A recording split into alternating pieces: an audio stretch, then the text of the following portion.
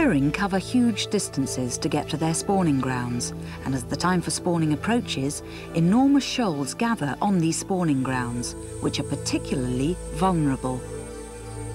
Herring are one of the few species of marine fish in Scottish waters that lay their eggs on the seabed, usually choosing areas of gravel or coarse shell grit on the crests of banks or ridges.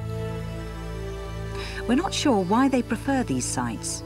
It's probably because the relatively large particles give a strong visual contrast, which acts as some sort of spawning cue for them. Muddy or sandy locations don't attract them in the same way. So if material deposited on the seabed obscures the patterns on the seabed, this may actually stop the fish spawning there.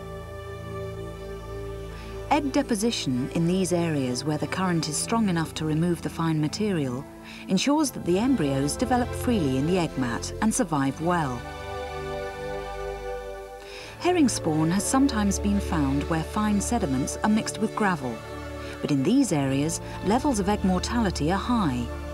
If the flow of water around the eggs is low and the oxygen supply isn't good, waste products can build up around them.